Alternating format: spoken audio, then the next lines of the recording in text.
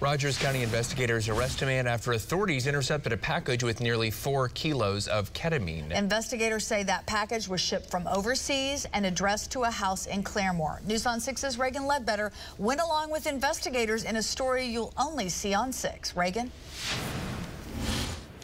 Dave and Leanne, after that package was intercepted, they learned it was intended for the suspect Chang Zhu. Investigators say when they opened the package, they found more than 8 pounds of ketamine disguised in picture frames, which they say has a value of on the street of more than $225,000.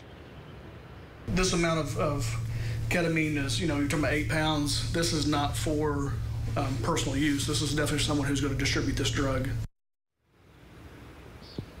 Now, investigators say ketamine is a horse tranquilizer, but also used to make what is known as a date rape drug. They say the package was sent to Chang Zhu at a house in Claremore, where he used to live. They say Chang used fake names to order several packages over the last couple of months. Investigators arrested him over the weekend when they say he went back to the house to pick up another package.